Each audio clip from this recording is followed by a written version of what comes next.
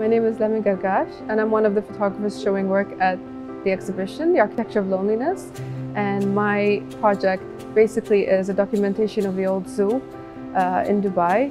The zoo is now abandoned, but I felt that it was important that I preserve it somehow photographically. My concept is the documentation of the old zoo, and I've been documenting a lot of abandoned spaces over the last decade, and so this felt like a necessary extension to the body of work that I've been producing over the years. I'm definitely interested in spaces that lack a physical presence, because I find that they speak the truth and they also talk about the human sentiment in space. The concept of being in, looking out was intriguing for me and quite eerie, but it was definitely an interesting experience.